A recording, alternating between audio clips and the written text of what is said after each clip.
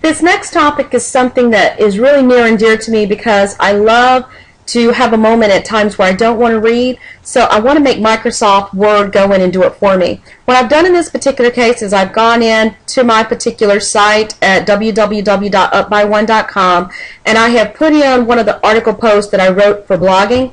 The goal here is to go ahead and add in the icon that we need to make Microsoft Word speak to us, and we can do so by looking up here at the very top. There is a little arrow that we're going to click, and that's going to allow us to go down and select more commands. By doing this, we're going to find the icon that's going to allow the Word product to speak to us.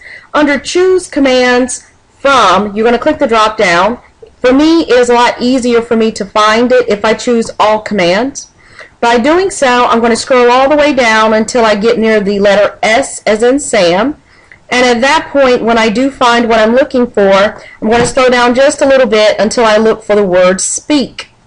And in this particular case, here it is, so I click it. Over in the middle, I look for this button and click add. And at this point, speak has been added to the quick access toolbar, so I'm going to click OK.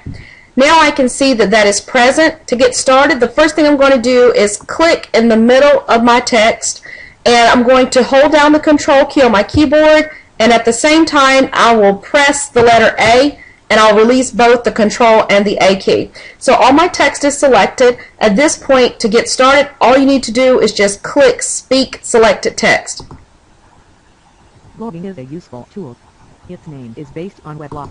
And there you have it. So at that point, you notice that it begins to speak to you. And in my case, my volume was a little bit lower. So all you need to do is just make yours a little bit louder. That concludes our session for how to make Microsoft Word speak and read text to speech out loud to you.